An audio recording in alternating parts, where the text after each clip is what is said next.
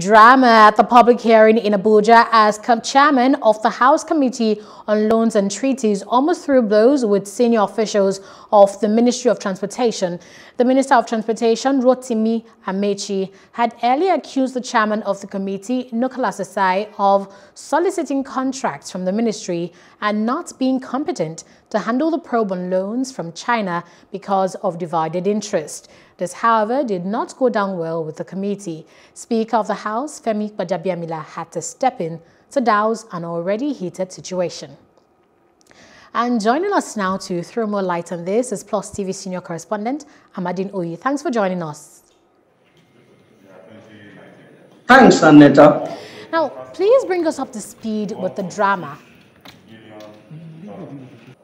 Now, what happened, just like you said, the House Committee on Treaties and Loans, it was a public hearing to look into to probe the contracts by the Ministry of Transportation in securing the Chinese loans for the various rail corridors being constructed across the country.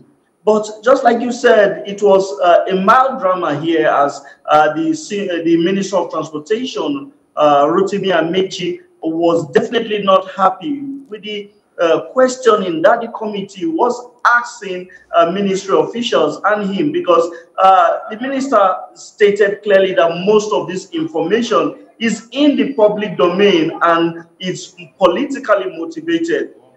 Recall that the Lagos-Ibadan standard gauge rail line had been under the spotlight of members of the House of Representatives and several other rail contracts.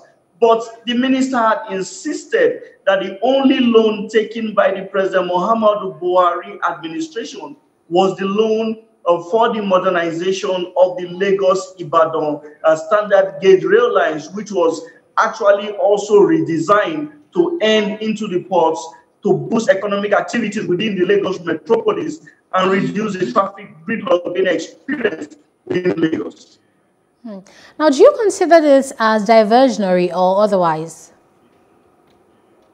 The ministry thinks it's diversionary because like I said, most of the information about the loan has already been in the public domain. And some of the questions that the chairman of the committee was asking the minister, it was as if it was personal. That was what the Minister of Transportation thought, because recall that the loans were not taken just by this administration. Let's talk about the Abuja Kaduna loan, where the former administration took a $500 million loan and the project was 80% completed. It was this administration that completed it to ensure that the Abuja Kaduna standard gauge rail line and the rail corridor can be used for passenger service. Then also the Lagos-Ibadan